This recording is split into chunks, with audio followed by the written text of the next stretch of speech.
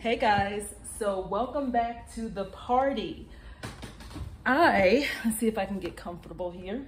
Okay, so I was out all day, and remember, don't know where to look in the camera because I'm trying a new camera setup, so bear with me. I was out all day. I believe that I'm going to add this haul just as an end to a vlog that I was doing today, kind of travel with me type of situation. Okay, we're gonna have to cut that out. Okay. Hey guys, welcome back to my channel. So I've been out all day. Thank you for rolling with me all day. I ran some errands. I ended up going to a couple of thrift stores. You know, it's funny. I follow a YouTuber named Chanel Boateng.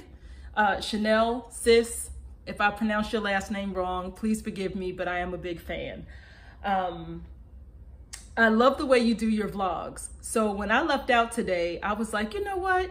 I'm gonna channel my inner Chanel Boateng and I'm gonna do a vlog like her. I don't know how successful I was. I guess we'll find out when I edit this video. Even though I told y'all I wasn't gonna be editing videos. Okay, so here's what I found. Let me just jump right into it. Where do I wanna start?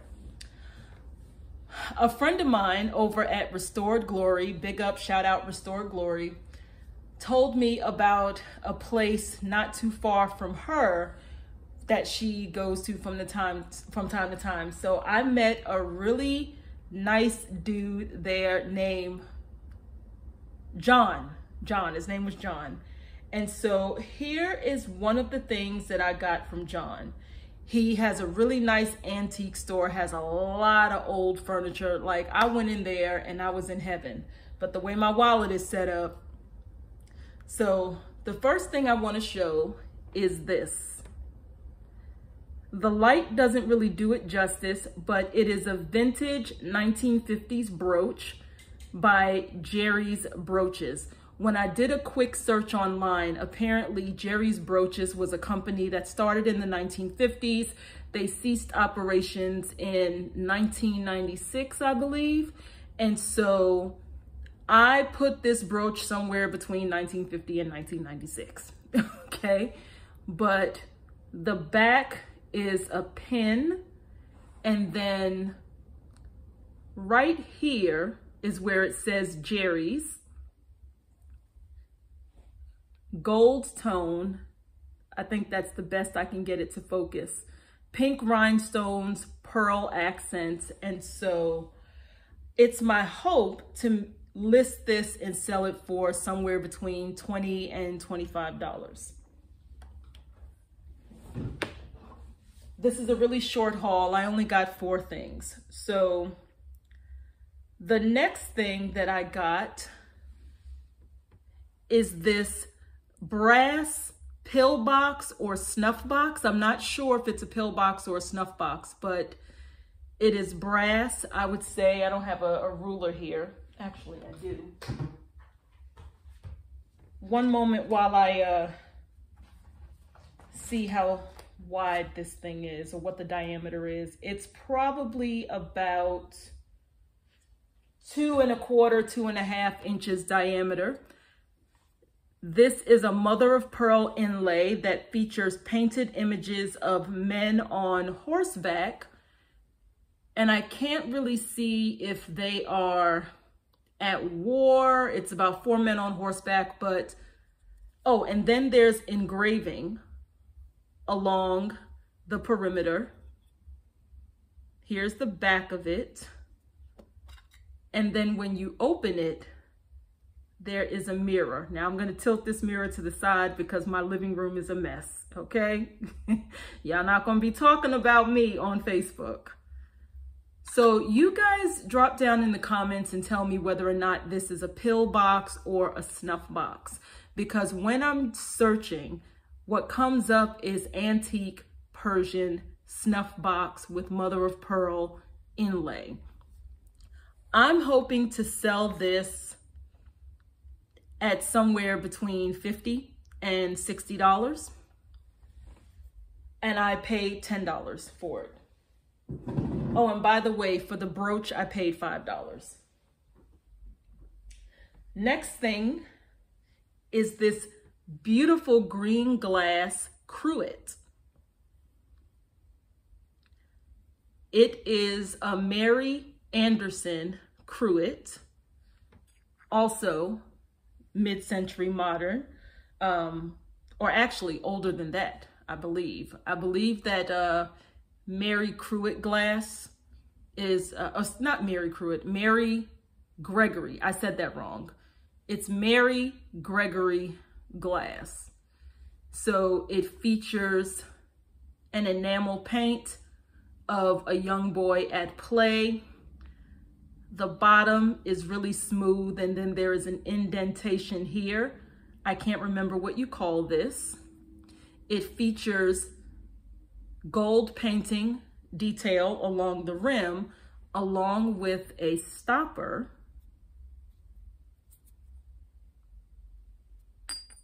to match. It is absolutely gorgeous. It's my hope to sell this for about $30, and I paid $10 for it. So the final piece that I have, I'm gonna ask you guys to drop down in the comments and tell me what type of glass this is. So, quick story to go with it. I walk into this thrift store, and there's a little old lady that is the proprietor of the thrift store. Now, she used to be all the way on the other side of town. So imagine my surprise when I'm driving down the street and I see that she has moved locations. I go inside and she shows me, well, and I see this. It is a beautiful ombre tone, cobalt blue, emerald green vase. No chips, no cracks, beautiful ombre color, wave swirl detailing.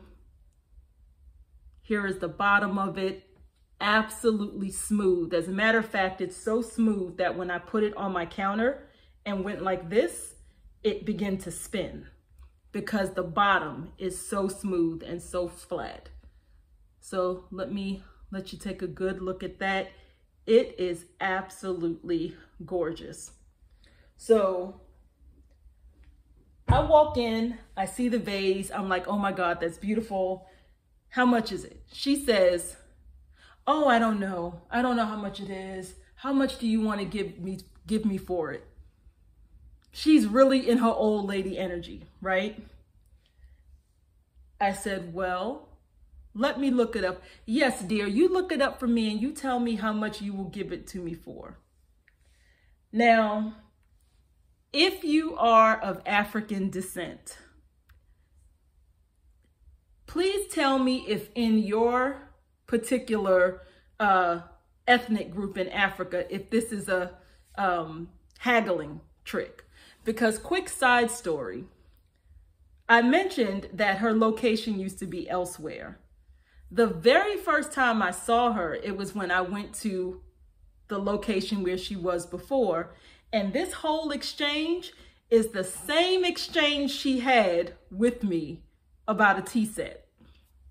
But at any rate, so she's like, oh, I don't know. I don't know how much it is. You tell me how much you want it to be. I Google it, and the first thing I'm seeing is, what was it? Mikasa, oh gosh, I can't look it up on my phone because I'm filming on my phone. Mikasa green ombre Germany art glass vase, $150. Then I see Murano glass green ombre cobalt blue encased glass. Like, this is the description, $475. And I'm thinking to myself, I don't know what I'm looking at. Is this a Murano vase? Is it regular Mikasa? Like, you guys tell me. What is it? And then I'm thinking, if she doesn't want to give me a price and she's leaving it up to me, you know what my price is going to be. call me a jerk, but I said, well, I'll give you $20 for it. Because again, I don't know what I'm looking at. It could be worthless. I don't know, right? And she's really in her old lady energy, which is basically guilting me into wanting to give her $400 for this vase, but absolutely not. So she says, you know, I have it here just for you. You know, another man came in and he wanted to buy it for $1,000. Ma'am, okay. I know you're in your old lady energy, which is making me feel like your granddaughter, but what you're not going to do is convince me to pay you $1,000 for this vase. So she says, I don't remember how much I paid for it, but you give me $25 for it. Okay. You know, but first I figured if you want to haggle, let's haggle, because maybe this is part of the culture, right? So I'm like, no. I can't give you $25 for it. I must give you 20. I must give you 20. No, I can't accept $20 for it. It has to be $25. This has to do, this is my food. So we're going back and forth and I'm just enjoying it, haggling with her. And so finally I was like, well, I have to go and get some cash. You know, you think about it. Think about whether or not you want to accept my $20 offer and I'll be back in a couple of hours. Meanwhile, I knew good and hell well I was going to give her $25. Like, I'm not that much of a jerk, right? But this is absolutely beautiful. So you guys drop down in the comments and let me know what type of glass you think this is. Did I pay too much? I paid $25. And what do you think I could sell it for? So with that, I'm going to go. What's next up is me attempting to edit videos. So if you're new here, thank you so much for watching me. Thank you for watching my channel. Please be sure to like this video so that the magical algorithm will push it out. Please be sure to comment. You know, again, what do you think of the purchases that I made? Do you think I'll be able to get the prices that I'd like to get for them? Do you think I paid too much? Do you think that, you know, this woman and the haggling was a part of her culture? I believe she's from Nigeria. Oh, wait, I forgot the best part of the story. So remember, when I walked in, she was like, she can't remember how much she paid for it. How much do I want to give her for it? But she can't take nothing other than 25. And apparently somebody wants to buy it for 1,000, but she wants to sell it to me. Never mind, she ain't seen me in 2 years, but she just told me I was holding this for you. Okay, Granny. So I leave to go get some cash, and then I end up going to some other places. So I come back right before she's closing with her $25, and then she says to me, you know, I was not going to sell it to anybody else. As a matter of fact, I was about to send it to Nigeria. You see the box, that's why I think she's from Nigeria.